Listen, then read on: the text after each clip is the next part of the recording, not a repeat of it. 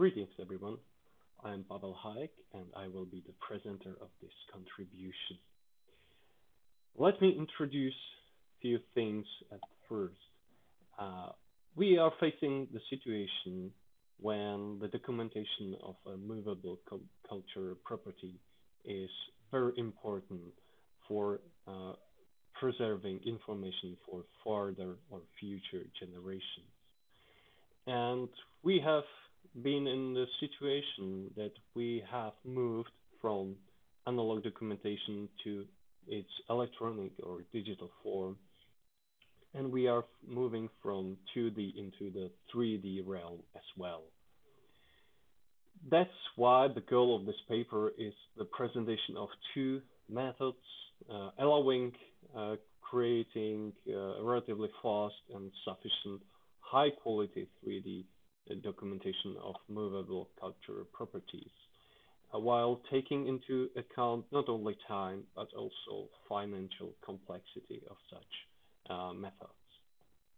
And we choose two methods and we compare them based on volumes of such 3D models suitable for the documentation obtained through these methods.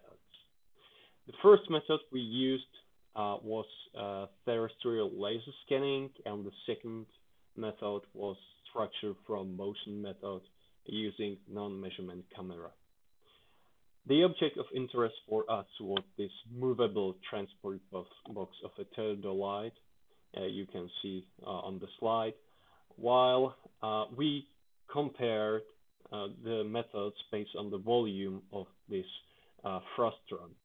So that's why we needed to cut the grips and locks that have been scanned or pictured from the 3D model that was compared together. Few words about the methods themselves. The first one, the terrestrial laser scanning, for this one we used Lake Hana multi-station for acquiring the data for the scanning itself. And we had this configuration for ground-based laser scanning, which you can see on the right side, while the TPS-1 and TPS-2 are two reflecting prisms that were used for stitching the particle laser scans obtained from S1, S2, and S3 sites or places. While the MeshLab software was used for processing the point cloud itself and creating the 3D model, which contained about 4,000 points. The second method was used for structure from motion, and the camera we used was a camera on a mobile phone, which is available, let's say freely and mostly for most of us. And we used relatively old but functional Apple iPhone 4, and the software for processing the images was chosen the Agiso Photoscan Metashape. Here you can see the directions and positions of the images taken of the object of interest, while the final model from these images contained about 5,000 points. So the order of the magnitude is the same for both of the models or the methods. So we were able to compare them easily. While the information or the attribute of the model we compared was not the appearance or something else, but the volume of the object compared to the volume of the model. And we knew the analytically calculated volume from the equation you can see up on the slide.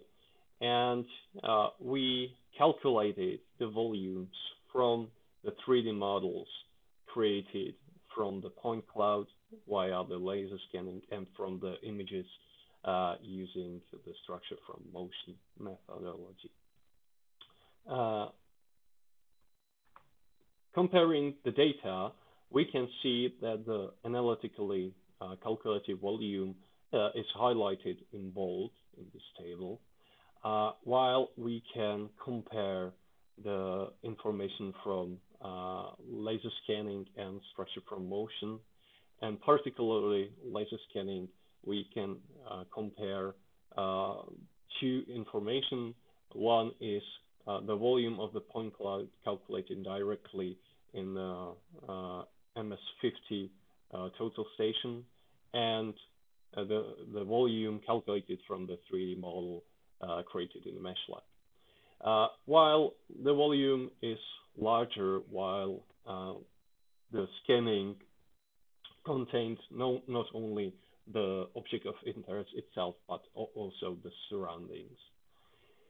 And we can see here that there are some deviations from the calculated volume, but approximately it's about 1% of the volume, while the worst is 1.14% deviation, which in our opinion was caused due to the fact that the modeled object did not have a very rich texture in some places, and the quality of camera and the distortion of the lenses certainly played some role as well.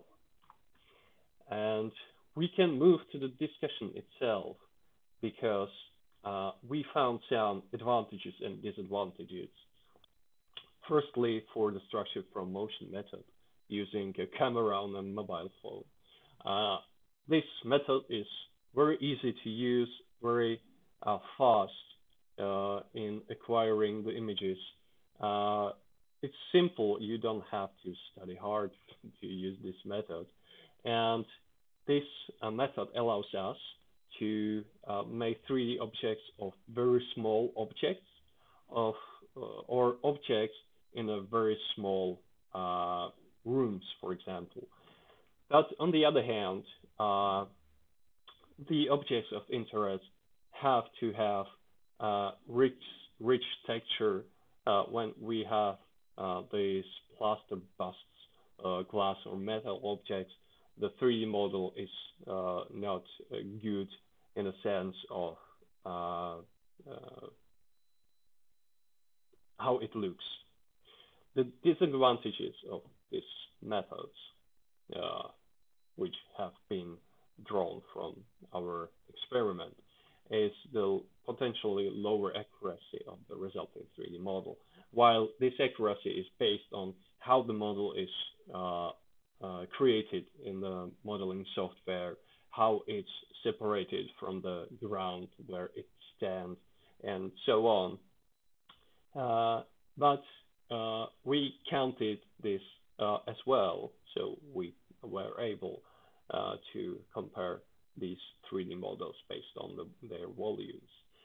While the other disadvantages is the computational requirements of these photographs taken, while you have to post-process them to have a relatively complex and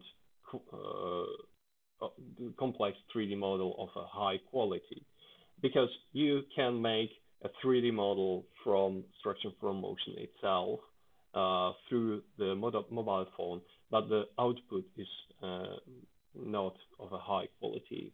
I would say low quality. So we incorporated here the processing software of the images that created this 3D model. While for the laser scanning, we have found that the most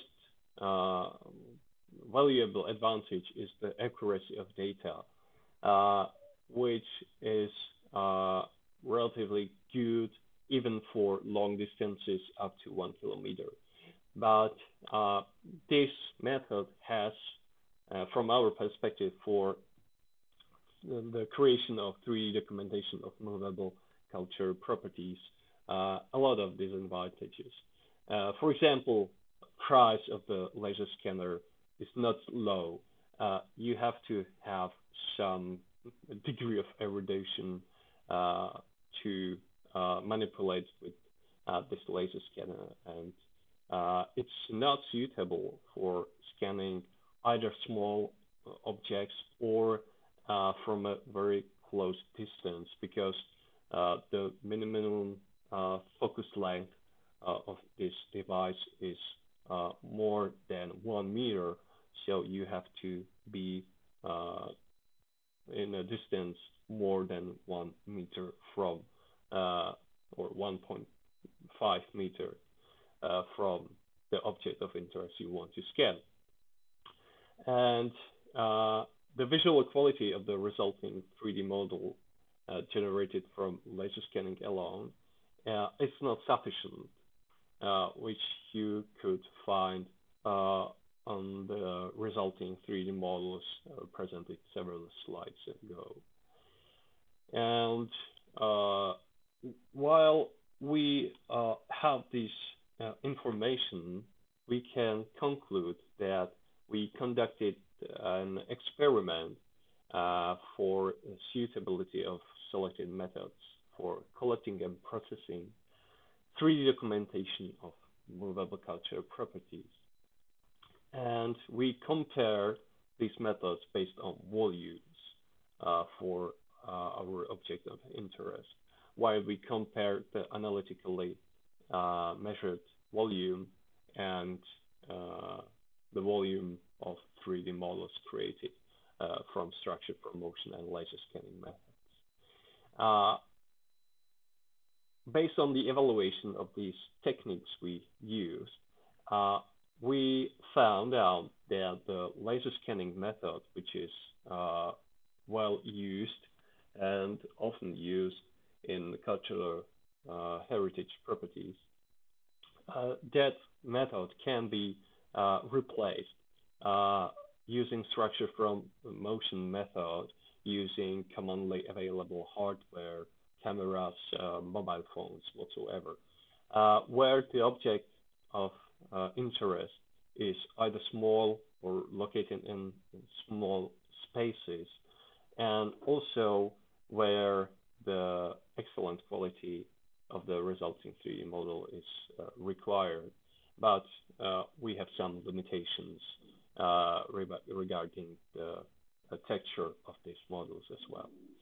So from this point, we are aware that there are scanning devices suitable for scanning small objects, which you can hold in your hand and move around the object of interest and create a 3D model. But we do not possess any of such devices, so we were able to incorporate only 2 devices we are in a possession in our experiment.